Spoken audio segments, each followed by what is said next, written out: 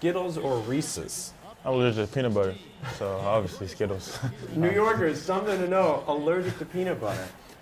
2JZ0. How tall were you when you quit football? My sophomore year, I was about 6'4", 6'5". Nah, I'm lying. I was 6'4" as a freshman. I was 6'6", 6'7" when I was a sophomore. That's when I started playing. What position did you play? I played quarterback. You played quarterback? Yeah, I played quarterback. That's a competitive quarterback in Florida. Yeah, it was tough. It was difficult. Florida, I mean, people have their own perspectives, but Florida, I think, is the best sports state by far. Football, especially.